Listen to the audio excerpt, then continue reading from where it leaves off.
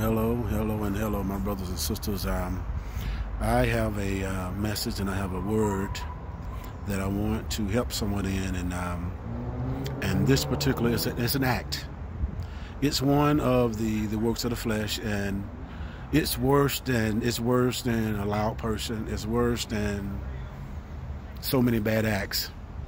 And what it is, the word that I want to talk about, the spirit, the mindset, the attitude that I want to speak about briefly is a busybody.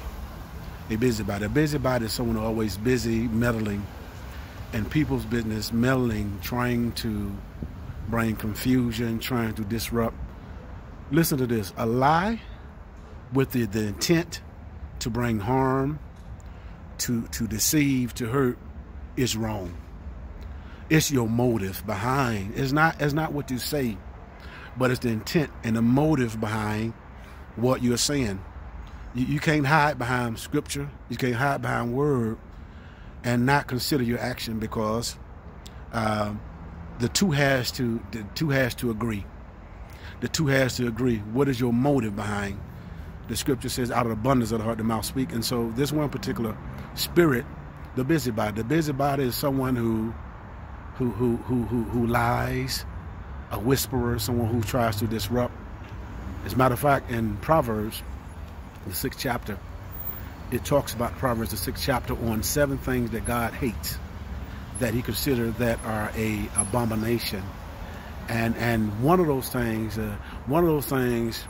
is that are feet that are swift to sow mischief, to sow discord among the brethren, to say something, to do something, to disrupt something, a unit, something that's flowing, something that's together. It could be a marriage, it could be a business, or whatever it is.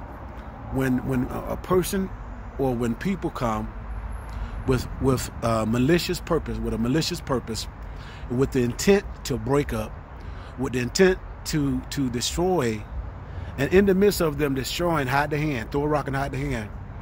And the plot is to pick up the pieces after things have crumbled. Sir, ma'am, God hate that.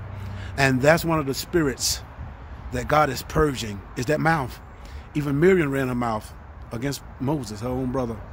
God wanted to kill her. Moses had to plead for her life. And instead, God struck her with leprosy, and they was out of the camp for 7 days. This camp was held up for 7 days because of discord, because of talking out of turn, because of saying things out of your emotions instead of saying things that are right. There's a lot of things that we can say out of emotions, but what we say out of emotions may not necessarily be right. This is why the scripture tells us to be swift to hear and so to speak. And so the busybody, God is after you. He's removing you. He's exposing you. Is that all right? God bless you. Woo!